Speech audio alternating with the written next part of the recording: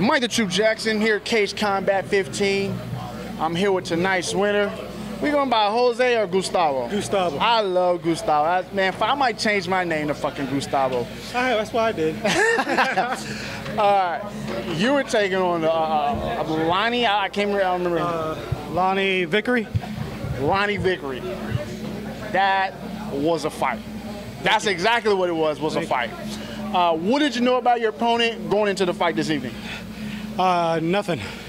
I just worked hard, thanks to my coach Pena, Coach Pat, Professor Santos, Gracie Barra champions. We got 2 more fights on the card tonight. They're gonna do awesome. Enjoy them. What kind of training were you doing prepared for this fight? I know this is your first one. Yes, sir. I did training with my boxing coach, Aaron Pena. I did jiu-jitsu with Professor Santos.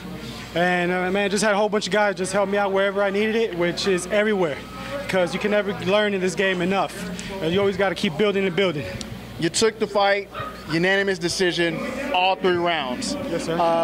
It seemed like in the first round, he caught you with a good shot. He did. Wobbled you a little bit. He did. How hurt were you? I've never been wobbled like that.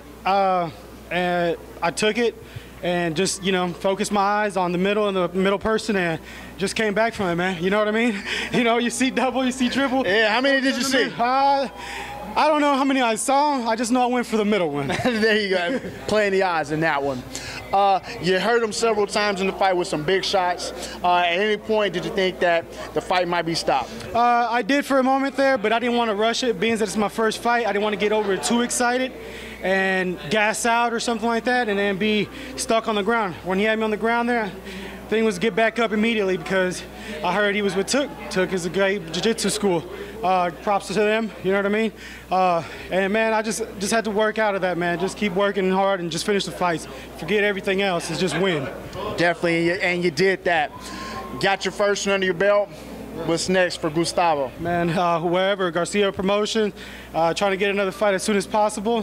Whoever's out there, I want it. I'm here to get it. I'm here to get it. Here to get it. Gustavo, congratulations. Thank you, sir.